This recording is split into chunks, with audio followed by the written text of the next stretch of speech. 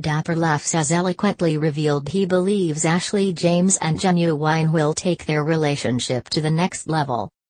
The comedian, real name Daniel O'Reilly, is not one to mince his words, and in tonight's episode has his say on the budding romance. Rachel Johnson admits she worries she will have to change beds as the showmance starts to hot up. But Dapper once again decides to discuss Ashley's bedroom prowess and predicts she's gonna be riding that pony in no time. In the kitchen, Daniel, Rachel, Shane J and Jess are discussing the loved-up couple. Rachel says, "The showmance is really hotting up, isn't it?" Jess reveals that Ashley admitted she does like the rapper but was shy about opening up with her emotions.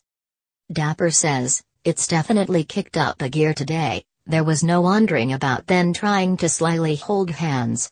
You know what I mean. She's going to be riding that pony in no time."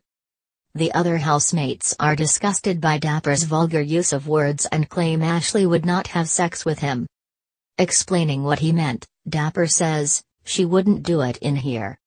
Shane J admits he's looking forward to seeing smooches and canoodling on the sofa.